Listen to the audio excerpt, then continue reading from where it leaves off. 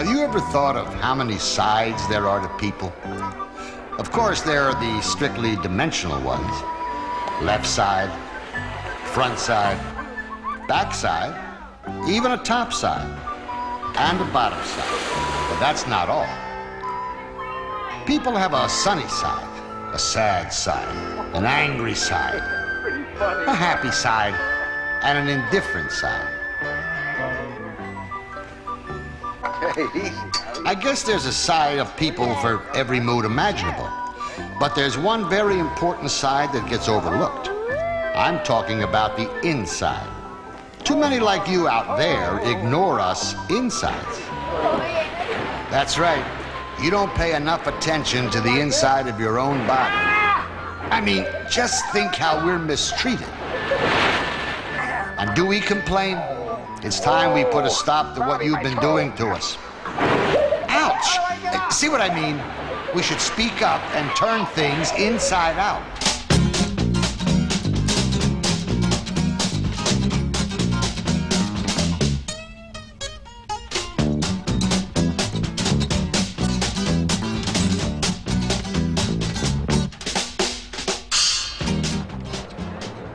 Pick up our feet, stupid.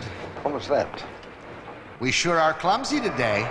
Pick up our feet. I don't believe I heard that. This is your body talking, and you need to listen. I'm going to sit down. Sure, sit down before you fall down. If you weren't in such bad shape, you wouldn't have to just sit there like a lump. Oh, yeah? Well, I'm in pretty good shape, considering. Considering what? Considering you've spent years stuffing your face and not getting enough exercise? I get lots of exercise. You mean running through airports? Oh, I eat regular meals. Regular meals? This is your body talking. High octane might be a better description. Come on now, you're embarrassing me. Oh, that's all right. You've been embarrassing me for years. Look, I'm healthy. I'm not sick.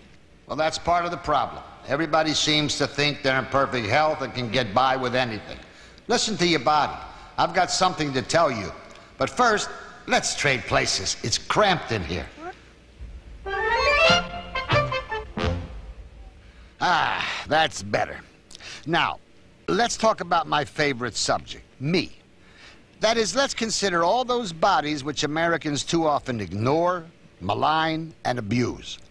I mean, when was the last time you were nice to your body? Took it on an outing, pampered it, and cared for it? See what I mean? We aren't all beautiful bodies, and our needs vary depending on lifestyle, age, size, sex, and physical condition. Nevertheless, our bodies are all we've got, so give us a break, okay? Take any group of people and assume that all of them are normal, healthy adults. Each of them has the potential for good health, providing they follow a few easy food and fitness recommendations. It's really important. Well, I'm not too sure about food and fitness. Whenever I get the urge to exercise, I just lie down till it passes. And as far as the health foods are concerned, why, the names are as bad as... You're so defensive. I haven't said anything about health foods. We'll talk later about healthy eating. That's different. And you don't have to train to be an athlete to exercise properly. When was the last time you had a physical? Oh, it wasn't very long ago.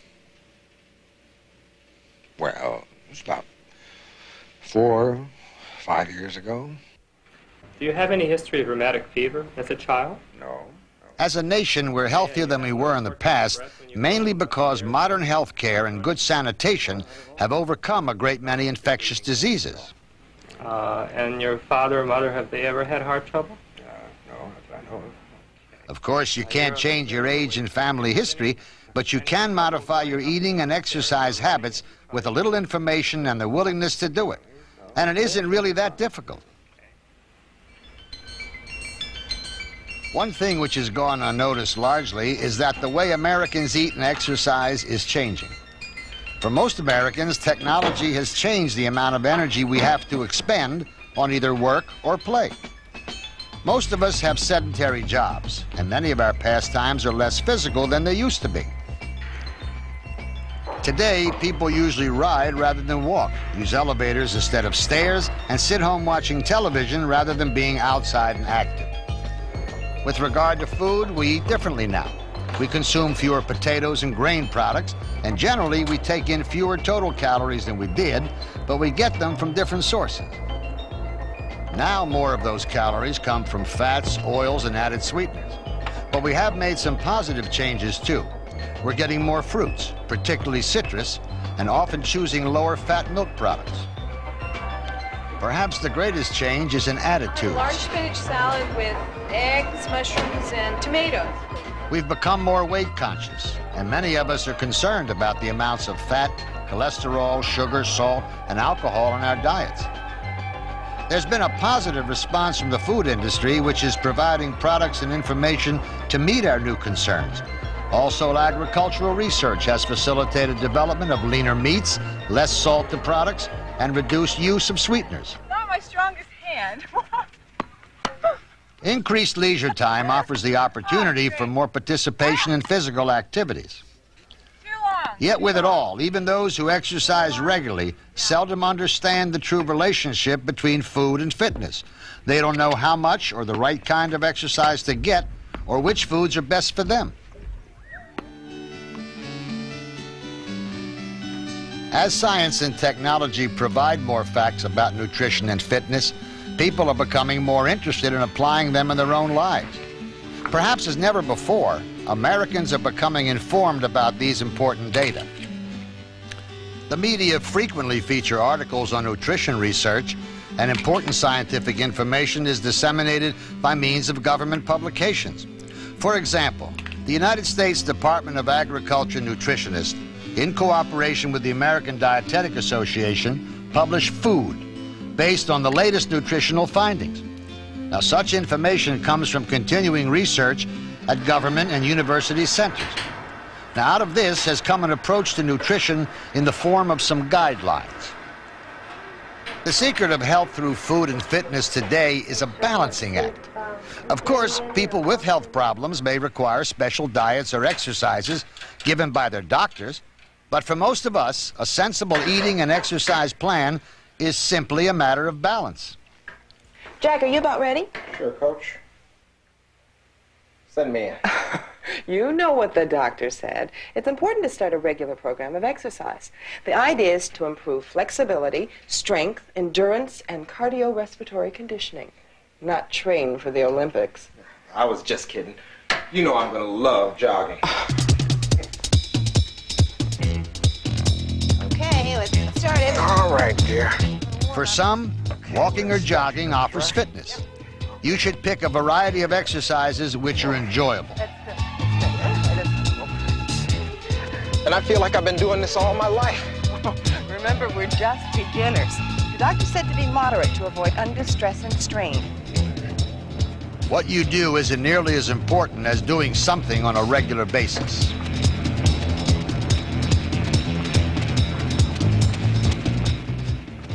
What would you like for breakfast, dear? You know, I'm not as hungry as I thought I'd be. You know, Exercise temporarily inhibits your appetite.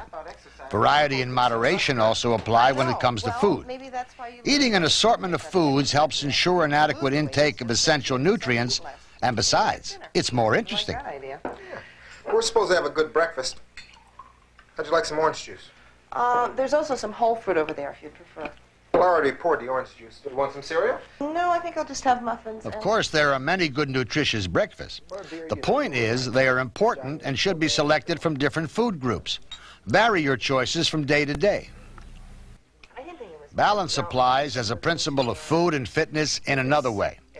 That is, adjusting the amount of calories you eat to your energy expenditure.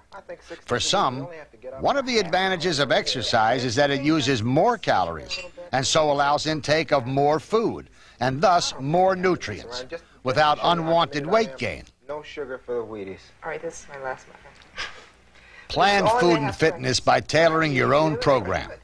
Modify it if your lifestyle changes. Well, I don't know. It all sounds pretty complicated to me. I mean, can't you just see me going into a nice restaurant, spending the evening interviewing the staff and counting the calories? If I did that, why, I wouldn't have any time for exercise. Of course, carrying all this equipment ought to give you some.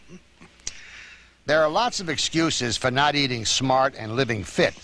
But if you listen to your body, you'll find out it's a matter of priorities. Besides, you don't have to count anything. Just choose a variety of foods from the major food groups and make it a habit to maintain appropriate portions. Let's start with the basics. No one food can supply all the nutrients you need for good health.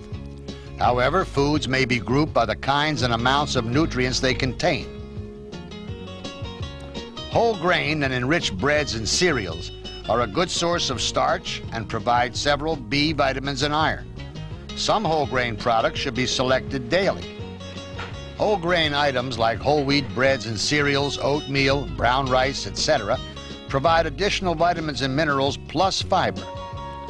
Fruits, particularly citrus, melons, and berries, are important sources of vitamin C. Fruits are naturally sweet and usually low in calories, sodium, and fat.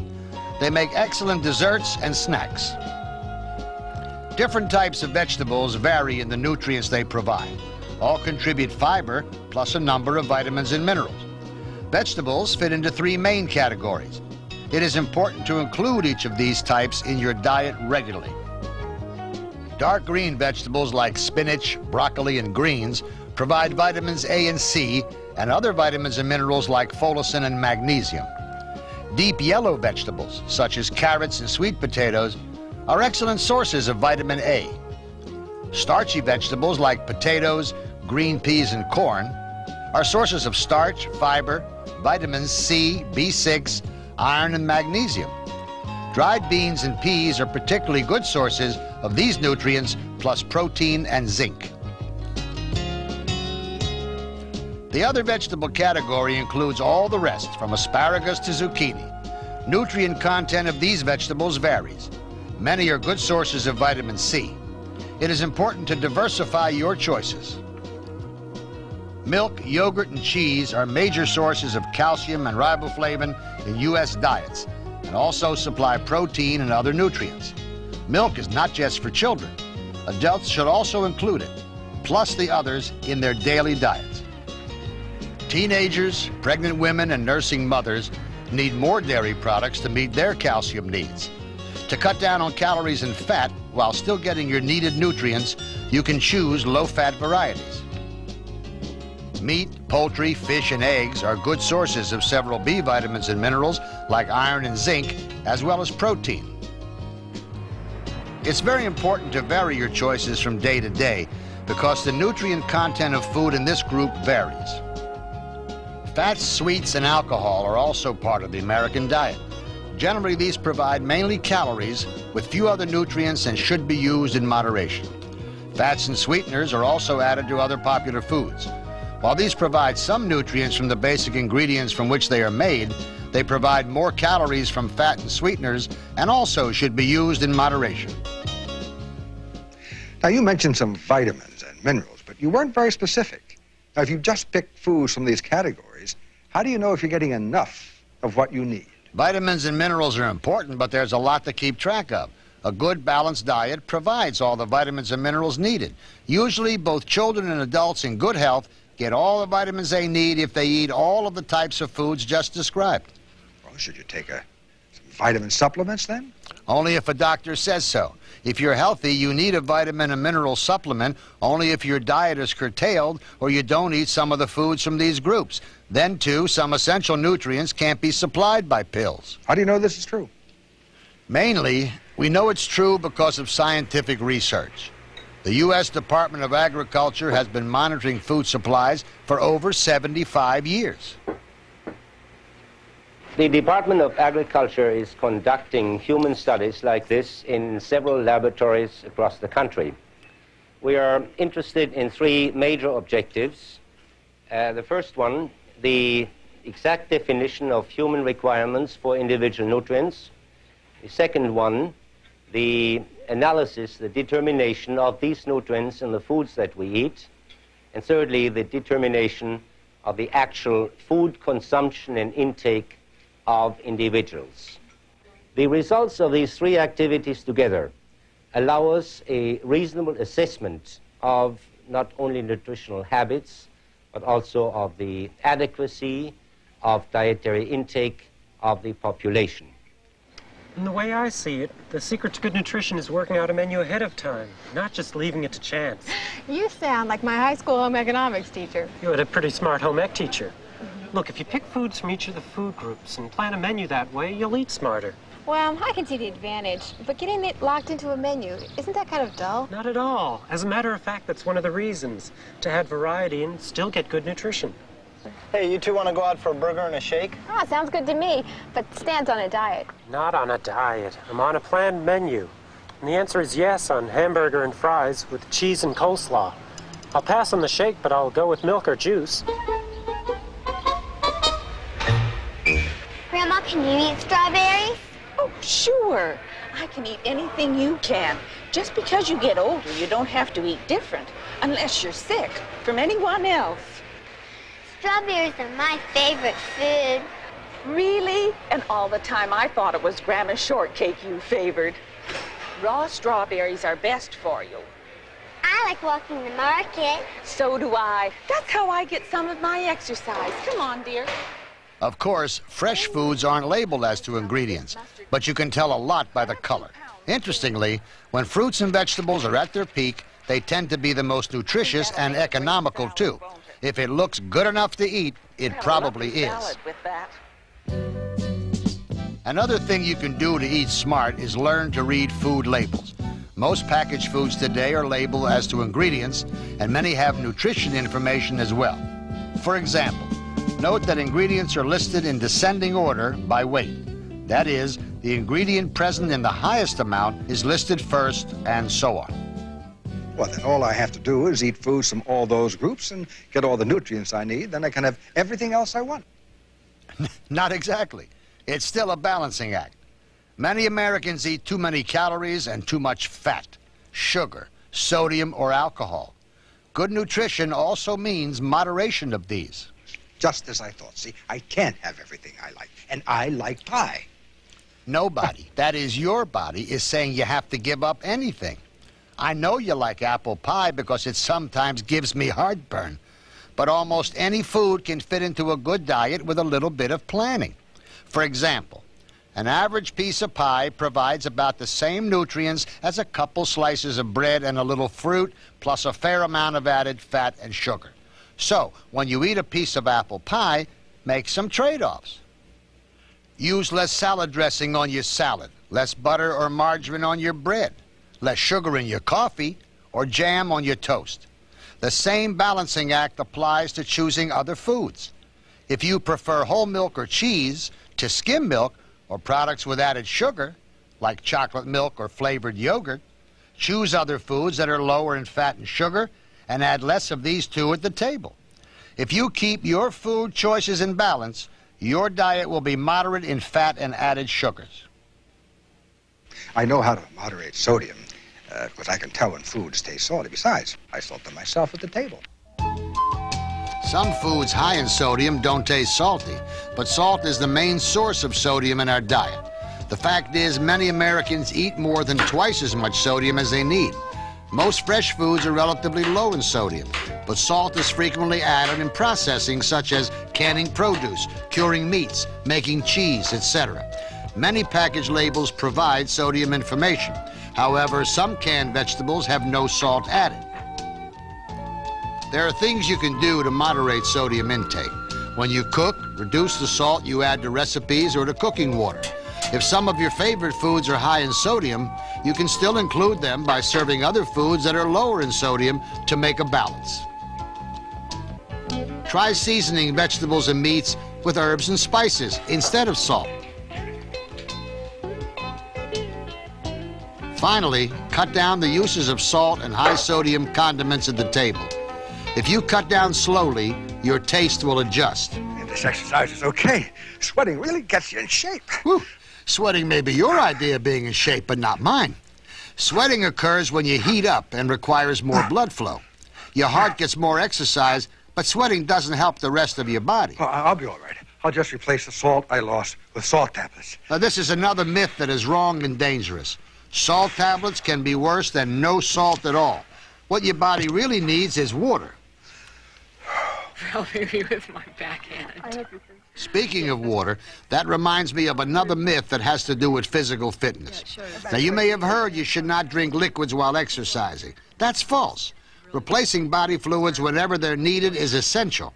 Another myth is not to eat before exercising or swimming. Eating a little before exercising is not dangerous for people in good health. Cramps are not caused by food. With regard to physical fitness, there are many ways to accomplish exercise. For some, the best way is to participate in an organized program. This is good from the standpoint of commitment and discipline, but it's by no means necessary. The whole idea is to use the musculoskeletal system so that it remains active, flexible, and able to do what you want. A particularly interesting form of exercise is called aerobics. The heart of the matter is the heart itself, which is a muscle strengthened by exercise. Running, swimming, bicycling, and jogging are among those aerobic exercises which increase efficiency of the heart and lungs. Generally speaking, they should be performed at least every other day and for a sufficient length of time to permit a comfortable adaptation to the increased activity, around 30 minutes or so. For many people, fitness comes from a daily routine in their own home. For example, a staircase is an excellent exercise machine. You don't even have to do calisthenics, and sometimes housework, gardening, or a hobby provides needed exercise. You ought to do some planned exercises to be sure that all your muscles are working. And there is a simple way to monitor whether or not you're getting sufficient aerobic-type exercises. That is merely to take your pulse rate. However, a word of warning. Find out from a physician if your heart is in shape to do aerobic exercises that raise the pulse rate substantially. Of course, the most enjoyable exercise may come in the form of participation in sports or recreation. Whatever the method, exercise, like food, should be used in moderation. If competition is your incentive, fine, providing your physician and your body agree. Okay, get it, throw. The benefits of a regular physical activity program are so great that it is hard to understand why more people aren't engaged in some type of sports activity. Individuals over age 40 particularly should check with their physicians to be sure that there's not some underlying condition that would limit their ability to engage in vigorous sports. Are we able to prolong life in a useful manner? The data would suggest that yes, indeed we are. That those who are physically more active have fewer coronary heart attacks, have fewer strokes, have less difficulty with the circulation of the legs and elsewhere, such as is often a problem, particularly in the diabetic. We know that the diabetic requires less insulin, and we have every reason to believe that the total metabolic balance in the diabetic is improved when that person engages in a regular physical activity program. The psychological benefits are those which I find perhaps most persuasive for most of the patients with whom I have contact. People feel better, they sleep better, they relax better, they feel they have more energy and are more creative, are pleasanter people, and that they can get more done in a given period of time as a result of being involved in a physical activity program. Do you think I'm fat? Hey, fat is your body's way of saying you're taking in more calories than you're expending. A pound of body fat contains about 3,500 calories. So to lose that, you simply need to burn those 3,500 calories without replacing them. Now that may mean just cutting down on excess sweeteners, such as desserts, consuming less alcohol, or eating slightly smaller portions. Ounce for ounce, fat provides over twice the calories of carbohydrates.